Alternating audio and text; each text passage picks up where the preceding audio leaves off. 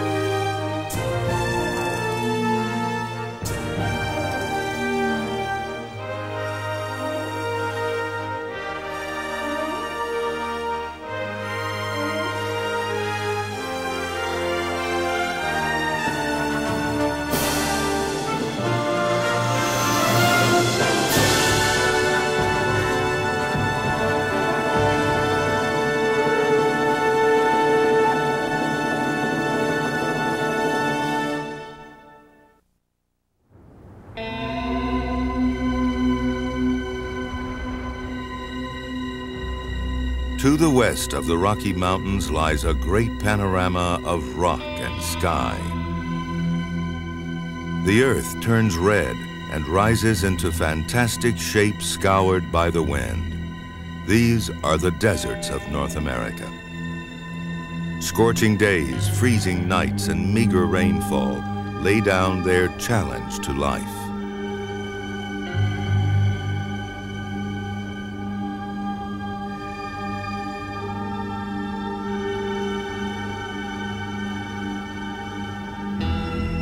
A desert is defined by the lack of water.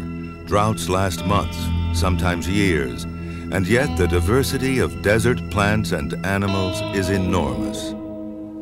Those who live here are specialists, their lives ingeniously adapted to the lack of water and the extremes of temperature.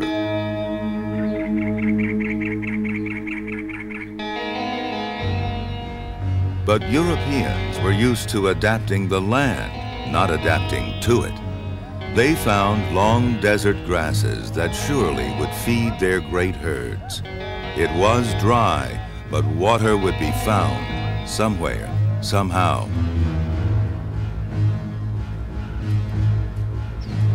Each successive wave of settlers refused to recognize the desert's true nature, and today great cities stand in a land which has never before sustained such thirsty concentrations of life.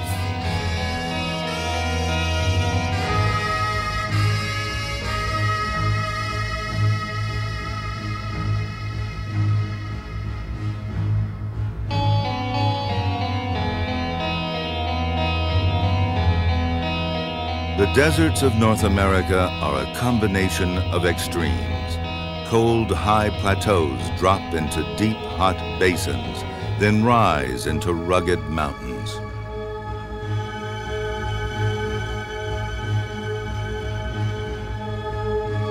And to complete the seeming contradictions, great rivers flow through these arid lands, water that has supported thousands of years of human civilization. Ancient peoples irrigated their crops and stored maize and beans in carefully constructed granaries. In what is now Arizona and New Mexico, the Mogollon, Hohokam, and Anasazi civilizations flourished for more than 1,500 years. And then abruptly, in one of the great mysteries of prehistory, these societies vanished.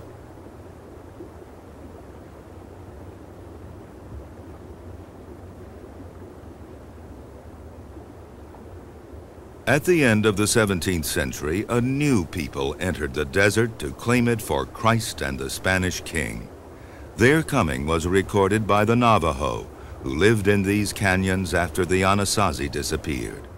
The Spanish brought the first iron to this territory. They rode the first horses.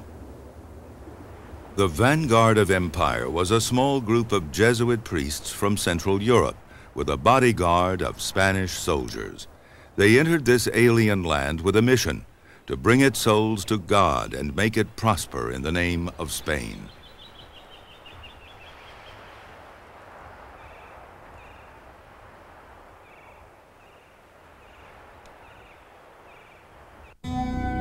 Moving up from their base in present-day Mexico, Spanish missionaries entered the mountains and valleys of the most diverse desert in North America, the Sonora. They were encouraged by the great variety of plants.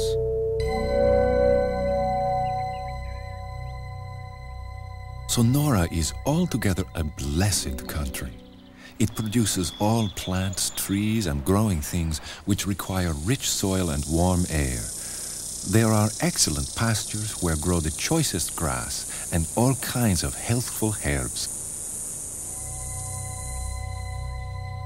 Sonora is a blessed country, but its blessings are erratic and come in hostile disguise. Perhaps the greatest of these is the giant cactus, the saguaro. It grows very slowly. The largest may be 200 years old. Its great capacity to store water, as much as 5 tons, enables it to flower every year regardless of drought. To the native people of the desert, the saguaro was so important it was considered an extension of the human family. Saguaro is our brother. His ribs are the walls of our houses. His wine is the blood we give back to the dirt to bring down summer rains.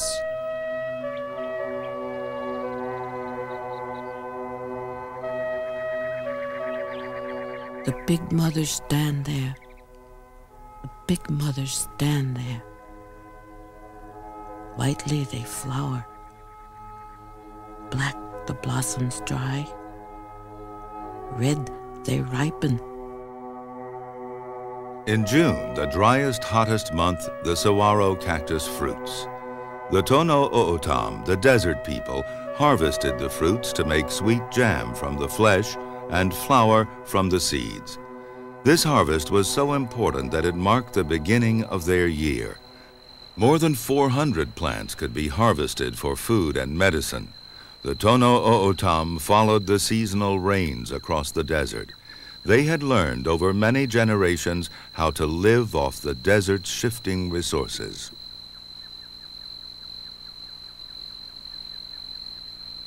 The animals of the desert have adapted too. To cope, they have evolved their own relationships with the plants.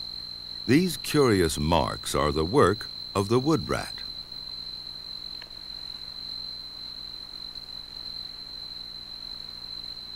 The wood rat has a way of unlocking much more of the resources of the giant saguaro. In the relative cool of the desert night, it scurries up a spiral staircase of its own making.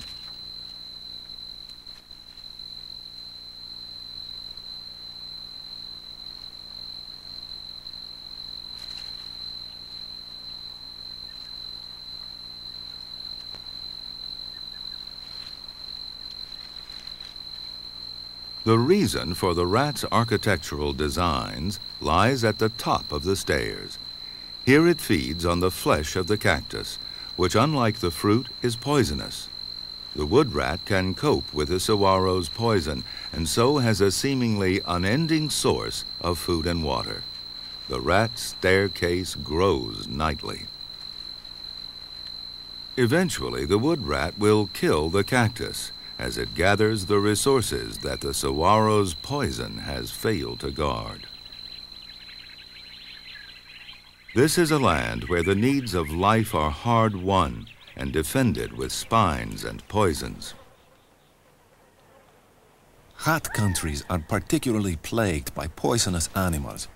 In Sonora, they are so numerous that it can almost be said that hidden murderers sit under every stone. The rattlesnake is potentially lethal. It was linked in the priests' minds with the devil. It was a sign of the challenge before them that Satan incarnate, the western diamond-backed rattlesnake, was venerated by the desert tribes. Rattlesnake was the most beautiful and gentle of all the snakes. But all the other animals teased and abused him. Rattlesnake prayed to the sun god for help. The sun god appeared before him and placed 2 of his powerful rays in Rattlesnake's upper jaw. Rattlesnake became the most powerful of the desert snakes. But in his gentleness, he always gives warning of his sun ray fangs.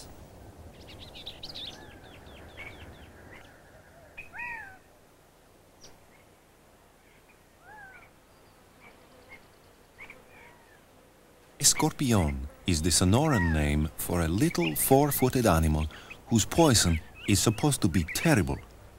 There is believed to be no remedy in the world for it, and it is said that he who is thus poisoned will be a corpse in a few hours.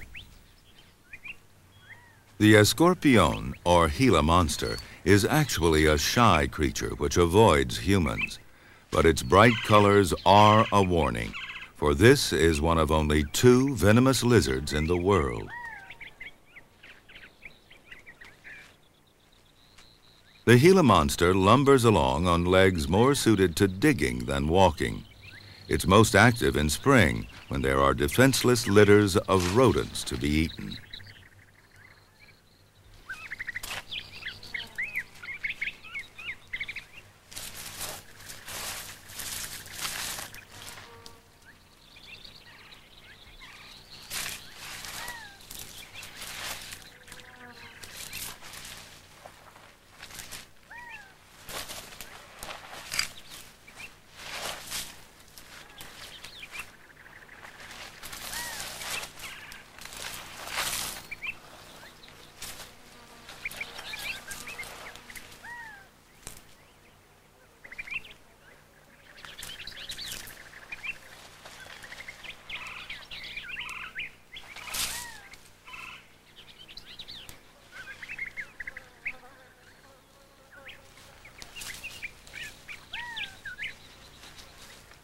Three or 4 meals, when food is relatively abundant, can sustain the Gila monster for the whole year.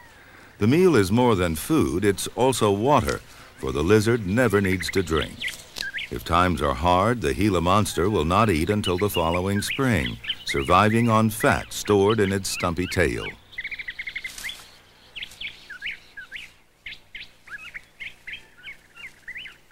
The ability to survive long periods without food or water and profit from brief spells of plenty is common among snakes and lizards. The Gila monster will spend only about a week on the surface each year. The rest of the time it stays in a cool underground chamber, and since it's cold-blooded, it uses very little energy when it's cool and inactive.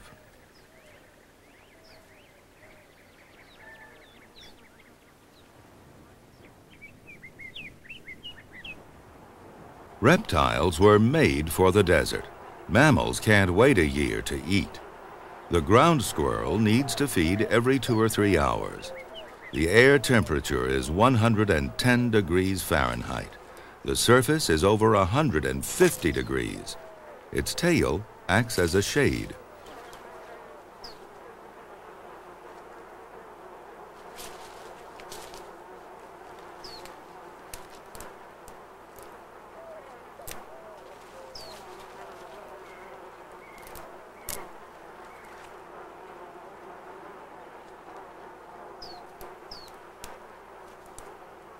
Too much heat is a serious danger, and the sun is a bigger threat to overheating than any amount of physical exertion, so the squirrel runs everywhere.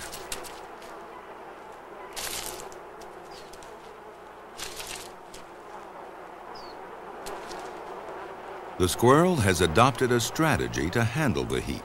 After about 5 minutes of this, the squirrel's temperature will have risen 9 degrees Fahrenheit, enough to kill most mammals, including man. It must now return to the shade of its burrow.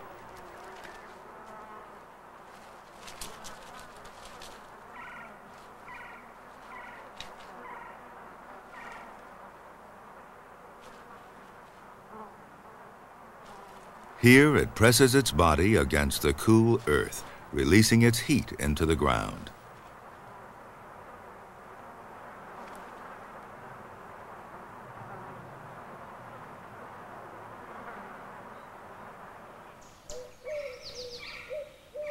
The desert people needed to make the most of the ephemeral streams that followed the summer rains.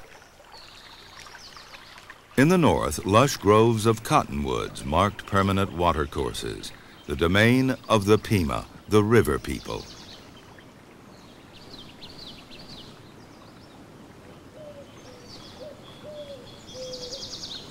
With irrigation and floodplain farming, the Pima relied on agriculture for more than half of their food.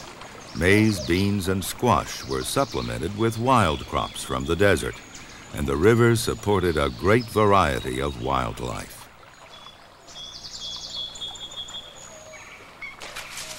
Deer was a favored source of meat, and the Pima also hunted antelope, peccary, quail, and rabbit.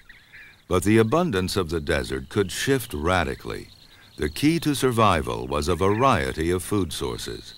Trade between the Pima and the Tono O'odham brought together the fruits of the river valleys and those of the desert, helping both groups survive.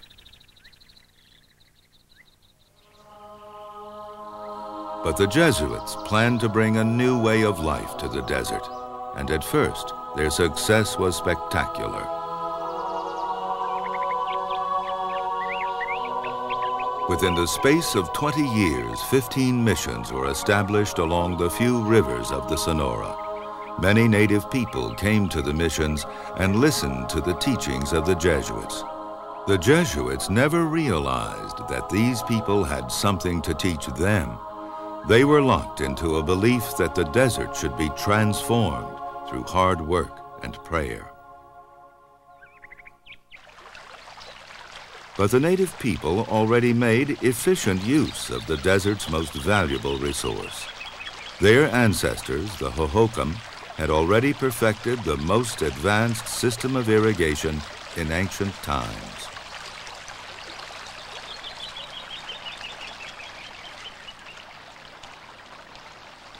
An earthen and brushwood weir is used to divert water away from the river and into small canals that lead to the fields. The Jesuits, in their drive to improve their new home, brought new technology in the shape of the plow and mules to reduce the labor in the fields. Their object was to make the mission so productive that there would be no need for the Native Americans to go out into the desert for food. To create a stable community of Catholic citizens, the Jesuits needed to ensure that the native people could stay permanently in one place.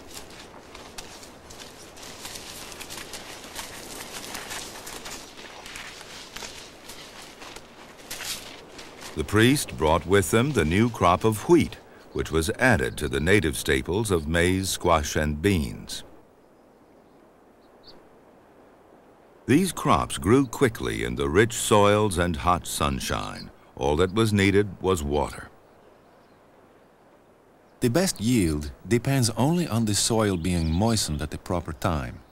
Since no rain can be expected from December to the end of June, this deficiency must be met by leading water to the fields in small ditches, which task is not difficult, especially near rivers.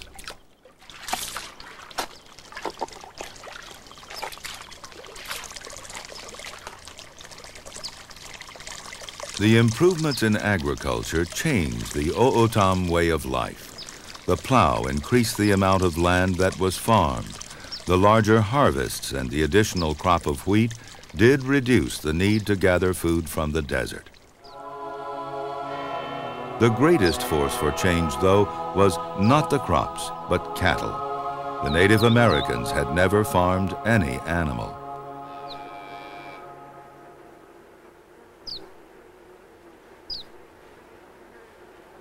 With herds of cattle, there was now no need for hunting. At first, the cattle could find enough forage along the hillsides close to the missions. But the desert grasses on these slopes were too fragile to withstand being trampled, and they did not grow back quickly after being grazed.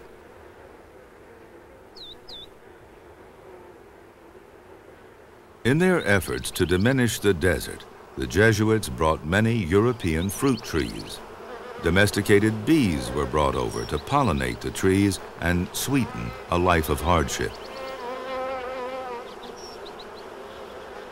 The cattle and bees were there to literally create a land of milk and honey in the desert.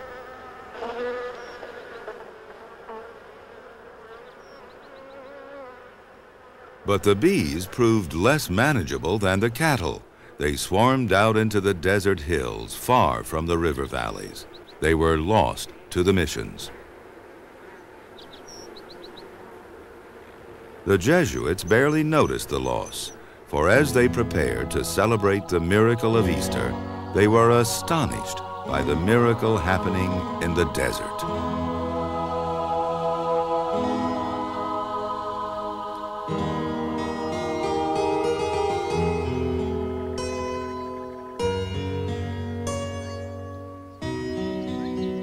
The plants that flower at Easter have spent long periods as seeds, perhaps as long as 10 years, waiting for the right conditions to germinate. Rain, like most things in the desert, is uncertain, and many Easters may pass before an area breaks out in a profusion of color. This great floral display benefited the Spanish honeybees, which had now gone wild. Along with the native bees, they performed the urgent task of pollinating the plants.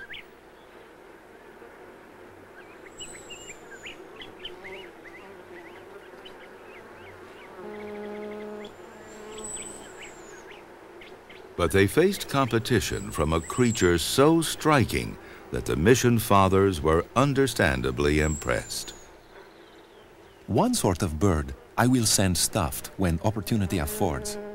In this bird, one can recognize the wonderful omnipotence of God. It is called chuparosa, and like the bee takes its nourishment from the flowers, always on the wing. When I saw it for the first time, I believed it to be a kind of wasp. Wrens and wood mice are large in comparison with it, yet it has a complete bird shape.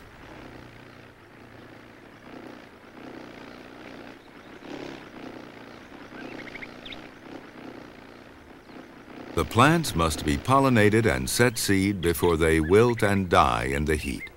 Their seeds will be dormant in the dry desert soil for years, awaiting the next mild, wet winter.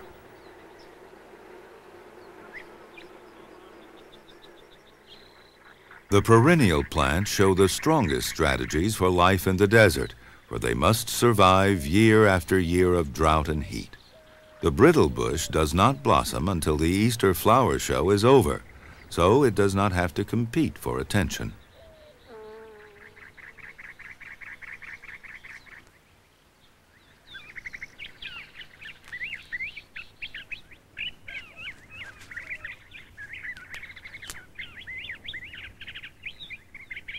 The brittle bush's flowers are a tasty meal for the large chuckwalla lizard.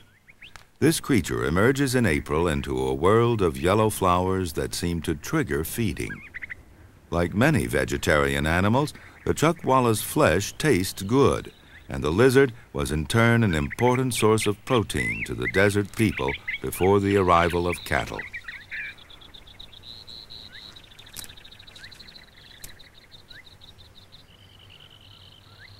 The ocotillo, like most desert perennials, is very slow-growing. A large one can be over 100 years old. Leaves naturally lose water, and so the ocotillo has very small ones and protects this precious investment with large thorns.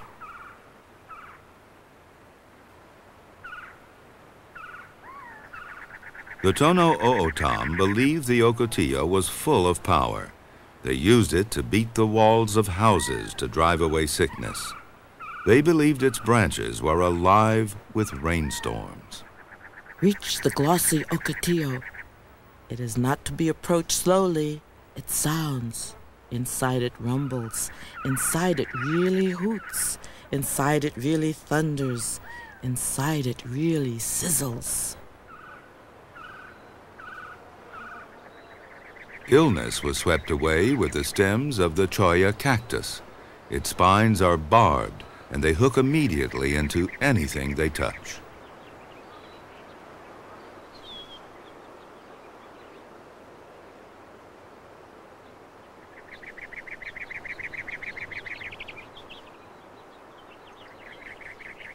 The cholla's spines protect its green water-filled stems from the drying rays of the sun. If they are even lightly brushed by passing animals or people, they bury themselves in the flesh and break free of the cactus. They're called the jumping cholla for this painful method of defense.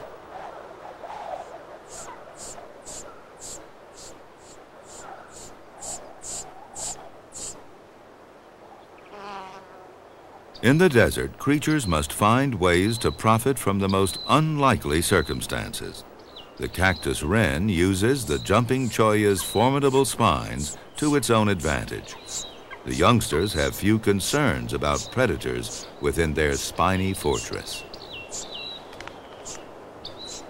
If a human touches these spines, they will have to be torn out of the flesh, but the adult cactus wren seems oblivious to them. Its feathers and hard, scaly legs shield it.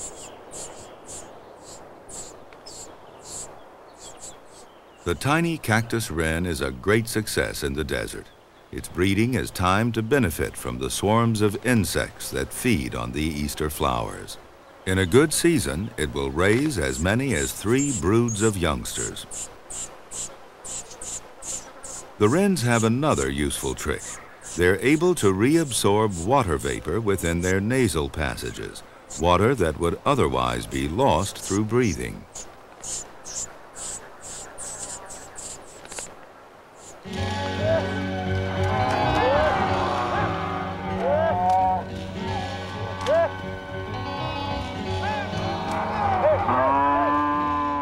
The Jesuits were importing a way of life that had been developed in very different lands, replacing the specialized life of the desert with their own crops and livestock.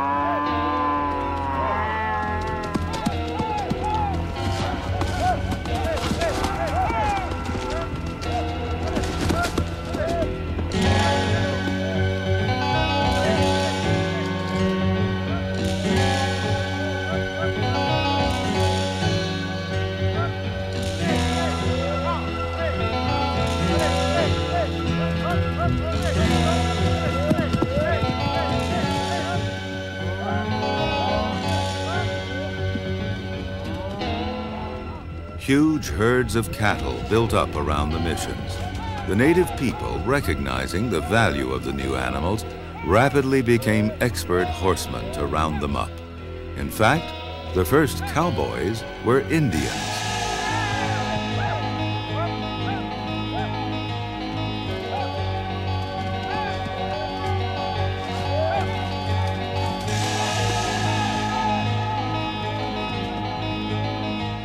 Cattle soon trampled the fragile soils to dust and consumed the sparse vegetation.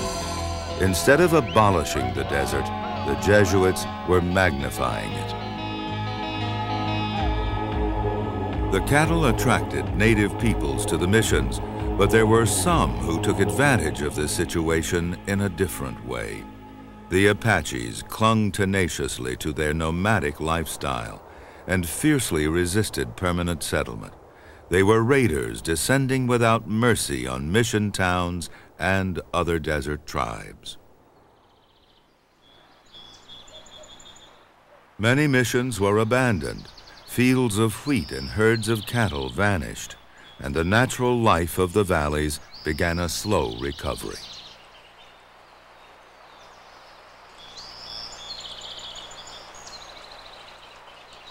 Desert streams resumed their quiet, uninterrupted flow.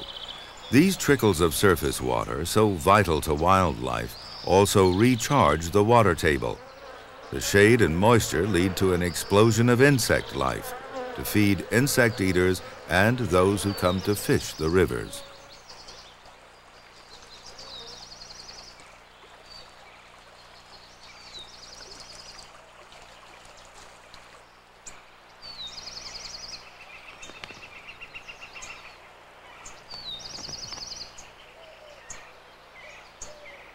In 1821, the Mexicans declared their independence from Spain. The old empire was gone, and small groups of men from the United States entered Sonora. It was one of the very few times that an animal attracted people into the region, and for the desert, it was an unlikely creature at that. March 3rd, 1825. We trapped along down a small stream that enters into the Gila on the south side, it being very remarkable for the number of its beavers. At this place, we collected 200 skins. On the 10th, we continued to descend the Gila. Because of the heat, the beavers of the desert streams had shorter fur than their northern relatives.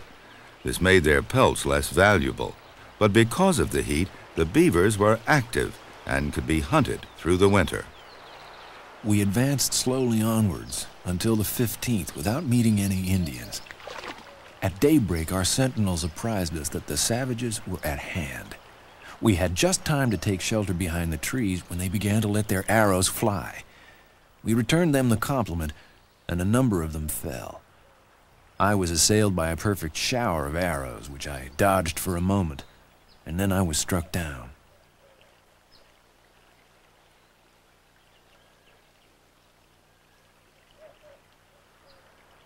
Hostile inhabitants and an uncomfortable environment meant that this trapping of beavers was highly localized and very short-lived. Within a few years, once more the desert was left to its creatures.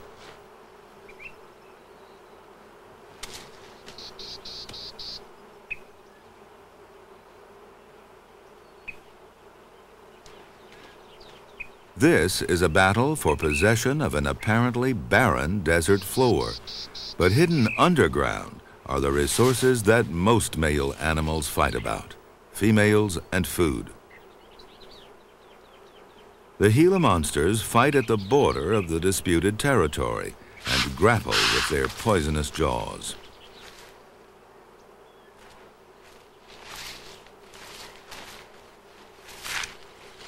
They have a degree of immunity to their own venom.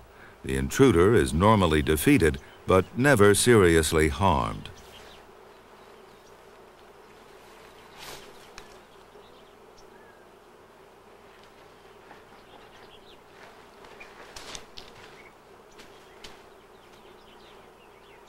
In 1849, gold was discovered in California, and one obvious railroad route from the east was across the desert.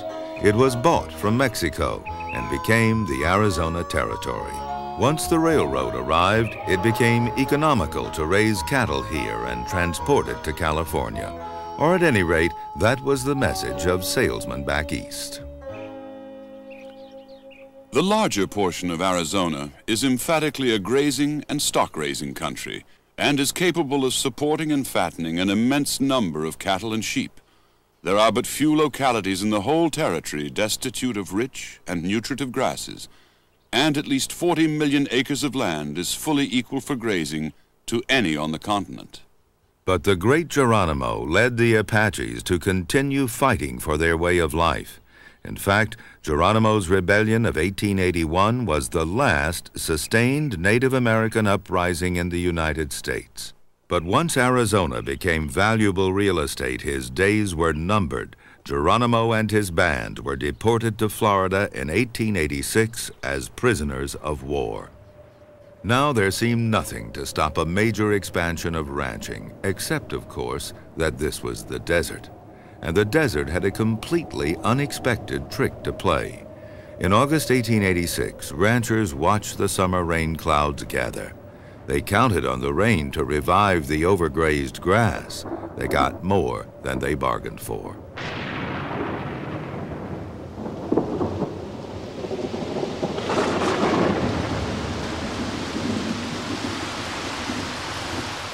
The downpour was the heaviest for centuries. The desert soils can't soak up these quantities of water, and the riverbeds overflowed. These torrential summer downpours recurred for the next 30 years.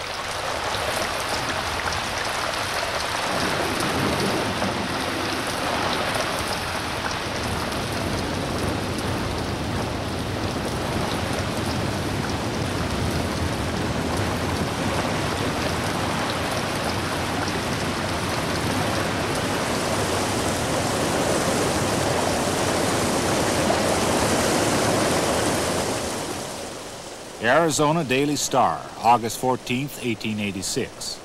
The Santa Cruz is booming again. A huge volume of water came rushing down, sweeping everything before it and doing great damage. The county bridge across the Santa Cruz was washed away by the roaring flood. The floods cut into the shallow riverbeds and ripped out many of the giant streamside cottonwood trees. The sparse vegetation left by the cattle couldn't prevent the violent floods from sweeping away the vital topsoil. The aftermath of decades of overgrazing and floods was deep gullies cut into the desert valleys. Where there were once lush groves of cottonwoods and at least the illusion of pasture, there was now a sandy wasteland.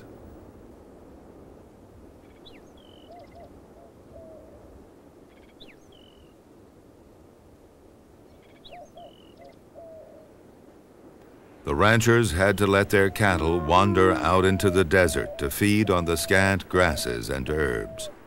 Grazing of a kind was possible, but it took 800 acres to raise one cow, and there was still the pressing need to find water. Ironically, there was water underground, too deep for most of the desert plants, but within reach of wind pumps the ranchers brought in to solve their problem.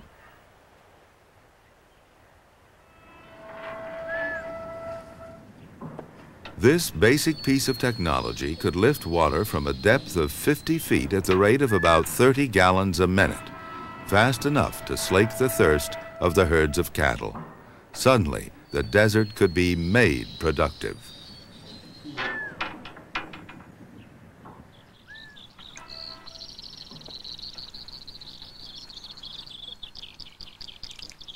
With the loss of the rivers, most of the wildlife that depended on the water and the trees disappeared.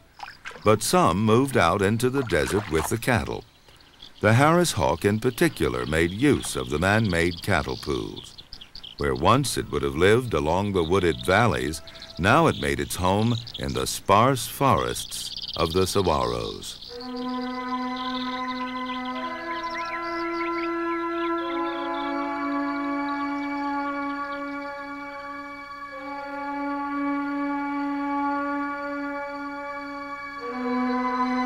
Saguaros provide an excellent lookout, though they make an uncomfortable substitute for the branches of the cottonwood.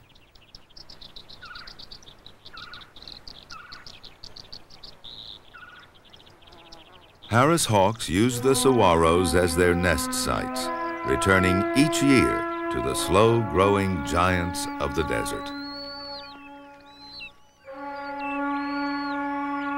From its high perch on the saguaro, the hawk has easy access to desert prey, but rodents can easily hide under the scrubby vegetation.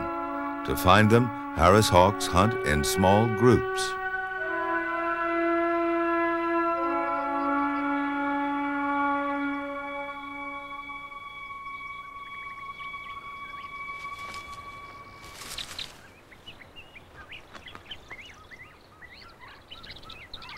This cooperative hunting is unique among birds of prey.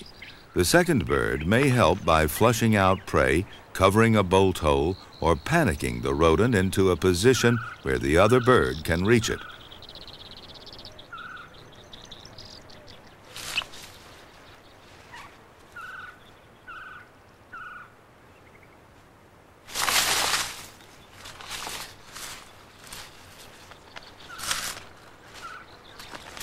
Once the rodent is caught, the need for cooperation disappears.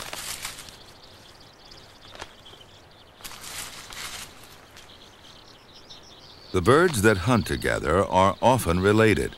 Most commonly, the helper is a juvenile bird, one of last year's offspring, that helps its parents in supplying food for this season's nestlings. The nest sites of Harris hawks are never far from cattle pools. Water, as ever, is the limiting resource for these birds that have taken up a new life in the desert.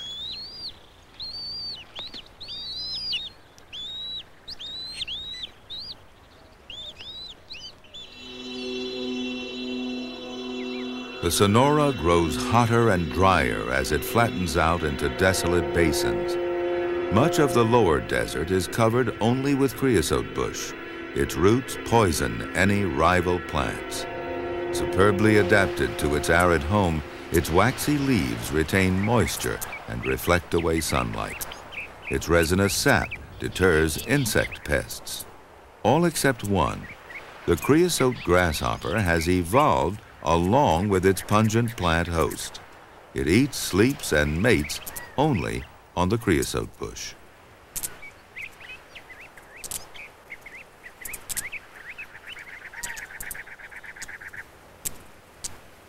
Its creosote camouflage is so successful that it only faces real danger on the barren sands below.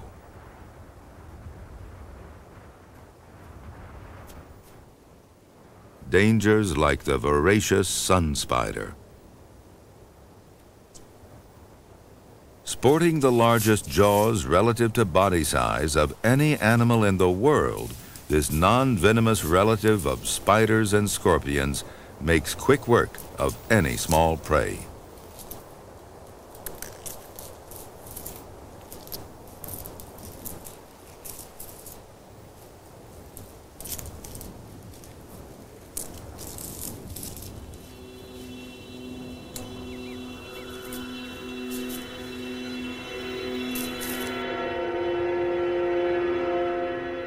At the dry heart of the Sonora, the sand gathers into dunes.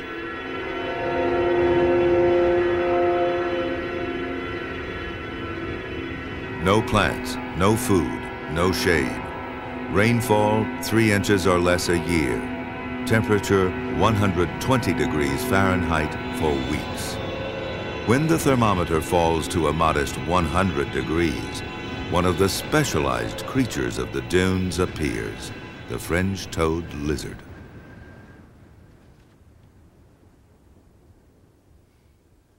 It has U-bends within its nostrils and a countersunk jaw, both to keep out the sand. And large scales give the lizard traction on the soft dunes.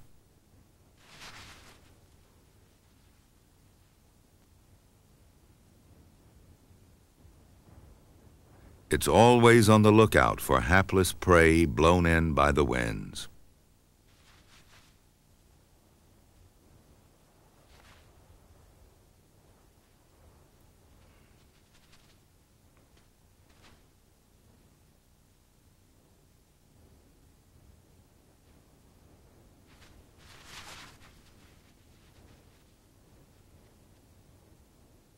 Its stomach full, it overcomes the obvious lack of shelter in its own peculiar way.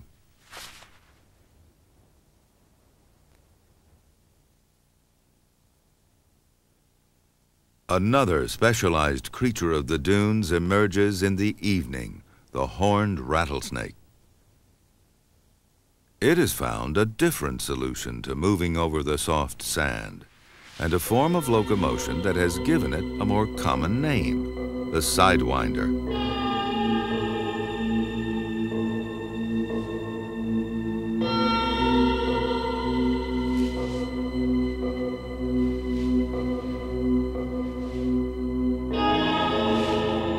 The rattlesnake keeps only 2 points of its sinuous body in contact with the sand at any one time.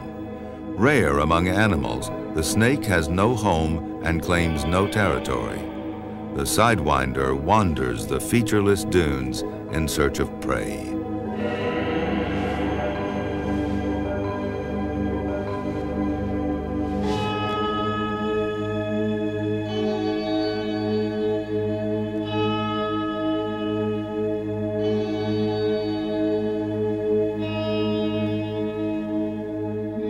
The relative cool of the night brings out 2 other hunters, the scorpion and the sand swimmer. Both hunt by detecting vibration. Like a submariner, the sand swimmer moves through a sea of sand. It picks up and homes in on vibrations created by its prey on the surface. The scorpion, too, can acutely detect disturbance in the sand. If the signals are distant, it will run. If the signals are close by, the scorpion freezes, hoping the sand swimmer will lose its trace.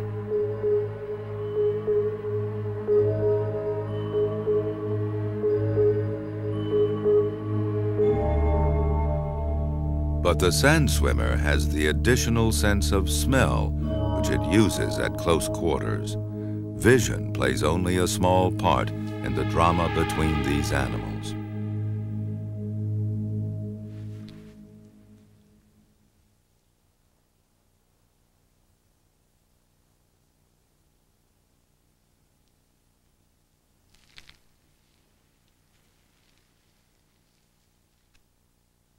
The snake crushes its prey before swallowing it whole.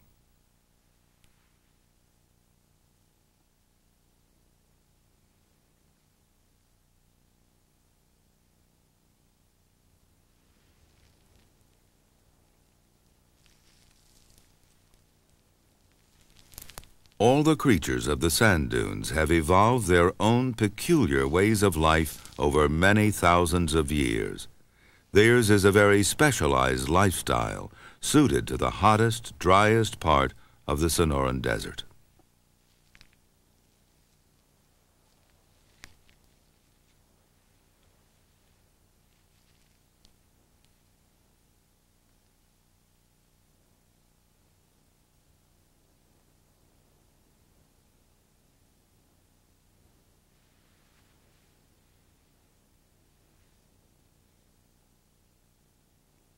But by the early part of this century, even the dry basins were being eyed jealously by man.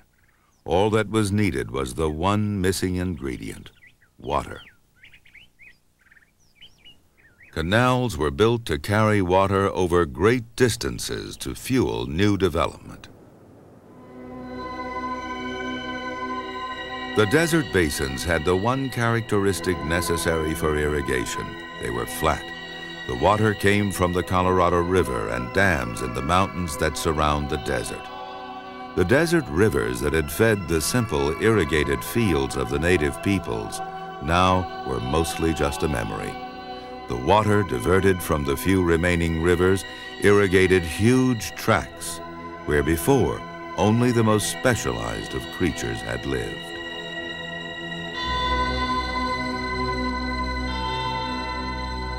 A desert is defined by the lack of water. Now, the desert could be destroyed with water. A single acre of alfalfa, cattle feed, requires 2 million gallons of water. Today, 170,000 acres of Arizona are planted with alfalfa.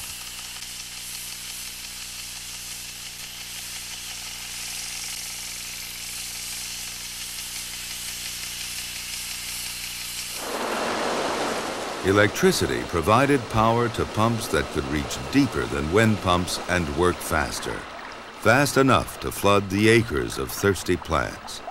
Some of the water that lay hundreds of feet underground fell as rain during the last ice age, long before the arid regime of the desert had been established. In Arizona, they mine for water, and as with any mining, one day the ore will be exhausted.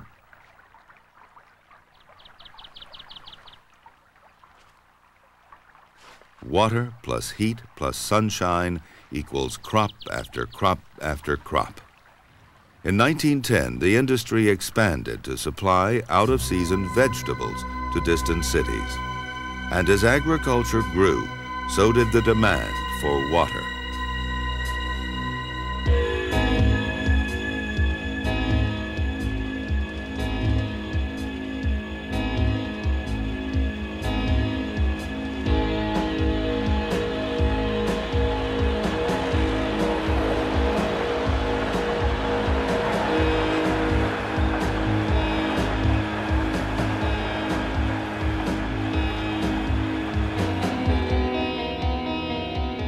With water and electric power, there was nothing to stop the building of big cities. Between 1940 and 1970, Arizona's population tripled, producing cities like Phoenix.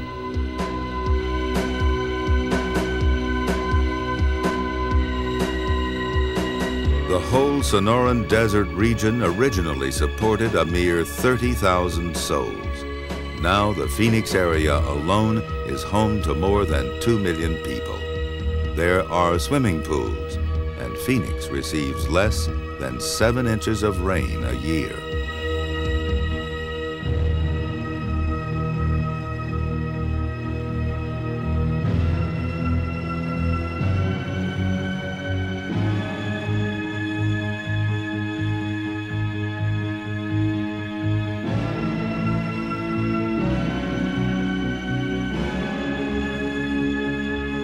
The Fountain Hills development boasts the world's tallest fountain. 600 feet high, it is a powerful symbol of technology's ability to transform the desert into a desirable place to live.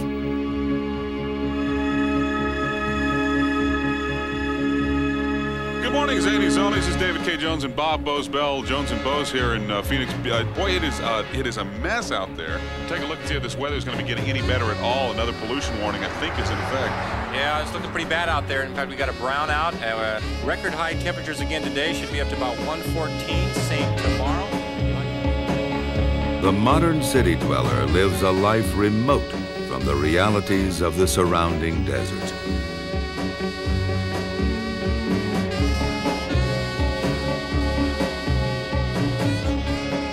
Water has made this a rich land, but water is alien here, and its sources are finite.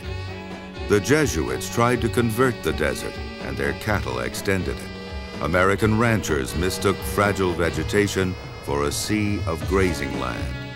And now the region awaits completion of the controversial Central Arizona Project, a 250-mile pipeline to the Colorado River. Already, more water has been promised to the cities than even this greatest of desert rivers can supply.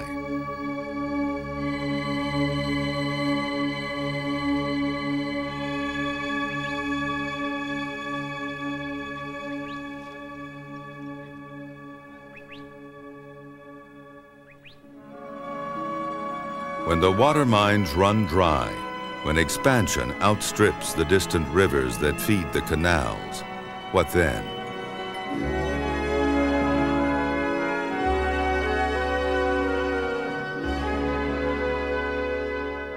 Will another way forward be found, or will the desert be left to its creatures? The cities turn to ghost towns. Phoenix, back to the ashes.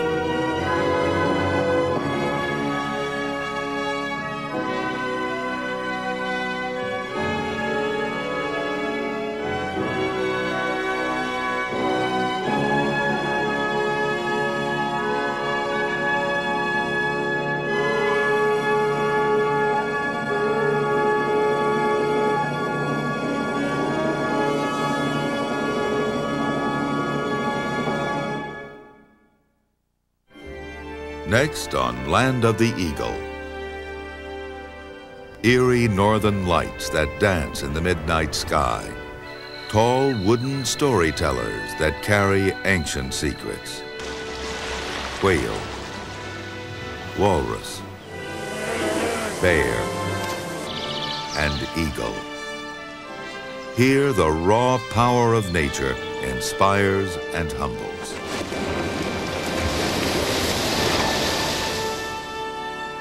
Follow our continuing journey into the legendary land of Alaska, the first and last frontier.